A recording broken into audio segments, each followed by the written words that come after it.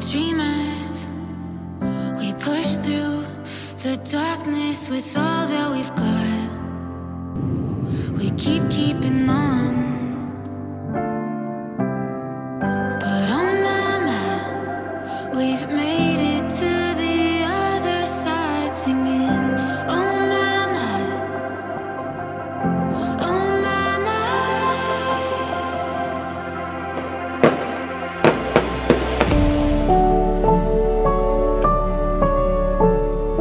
Who would have known what once was would become what now is?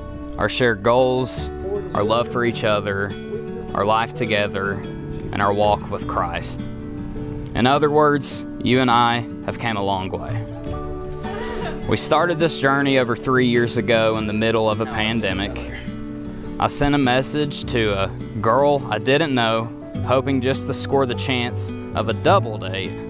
And instead, for a variety of reasons, I was dealt an even better hand, a one-on-one Chipotle dinner with the girl of my dreams.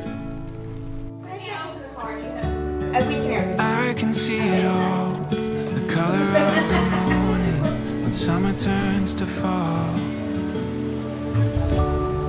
Gone from what it was, quietly unfolding, right in front of us. Words and tales from storybooks can't compare, their night is good. Looking at you now. To my soon-to-be husband, who would have thought that 3 years ago, during a global pandemic and over a Chipotle bowl and a very large burrito, I would meet the man that I would soon marry. Since I was a little girl, I prayed for who my husband would be. Fast forward to today, and I'm in awe of the faithfulness of the Lord. You don't just tell me you love me, but you show me through your actions. From making sure there's fresh flowers on the counter, to leading me through the most challenging season of my life. You show your unconditional love and commitment to me over and over again. I'm so lucky that the Lord has chosen and trusted me to be your wife. And it will always be my biggest honor. Loving every part. I'll keep it in my chest, recite it like a heartbeat, if ever I forget. Words and tales from storybooks can't compare, their night is good. Looking at you now, it's obvious, it's meant to be. Don't have to try, it comes naturally. There's just no denying when stars align, perfect harmony. Who gives Sheena away today to be married to Dustyn? Her mother and I. But I don't need to write it. I knew you were right for me. Through the years, I've witnessed your astonishing love and commitment to Jesus. Through your childhood, as a young man, all the way to today, as you come to commit your marriage to the Lord. I may always see you as my younger nephew, but Dustyn, I cannot deny the man that you have become. I often look at you and think, I hope my kids are paying attention to their big cousin. I hope my kids are as hardworking as you are, as loving as you are, as passionate and committed as you are to Jesus Christ. Because Dustyn, your integrity, your life, you yourself, you are worthy of imitation. Sheena, we are so excited to have you joining our family. As I know your family is excited for Dustyn to join theirs.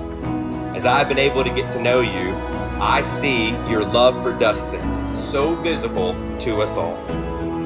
I see your love, more importantly though, for the Lord Jesus. I see it in the way you treat others. I see it in your recent baptism, declaring to the whole world that you are not ashamed of the gospel and are committed to pouring your life into advancing it. I see it in the hard work and commitment you display toward pouring yourself and your talents into a career of service to others. I know God has big plans for you both. Those plans, yes, include your love. Sheena, you are a gift to Dustyn. Dustyn, you are a gift to Sheena. But the grandest gift you've been given is to point away from yourselves and to point to another.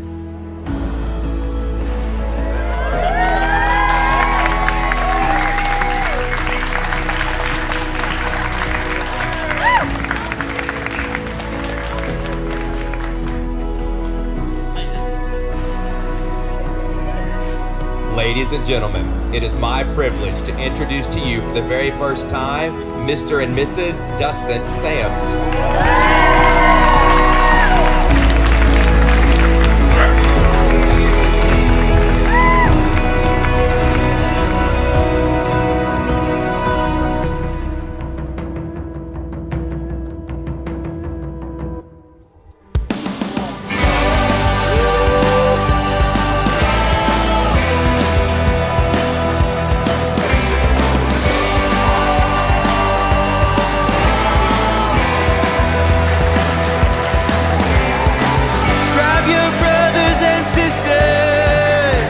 Grab the time that you get.